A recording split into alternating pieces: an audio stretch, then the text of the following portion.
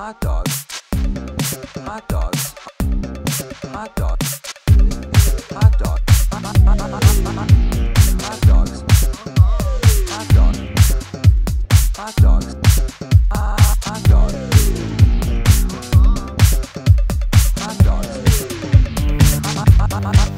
hot dogs, hot dogs, hot dogs, hot dogs, hot dogs. What makes a really great hot dog joint, at least in this city, is atmosphere, and this place is full of it. I love coming into this shop and just looking around before I step up and order.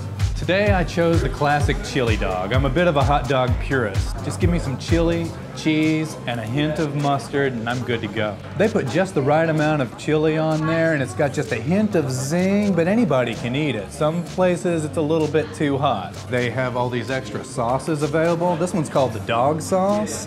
I have no idea what's in it, but it is perfect. When I go to see a film at the Bell Court down the street, I'll stop here first, grab a bite, maybe walk my way down to the movie. There's a lot of people like me who have been living in the city for years and years and have no idea about all the hot dog options that are now available. This place is my favorite.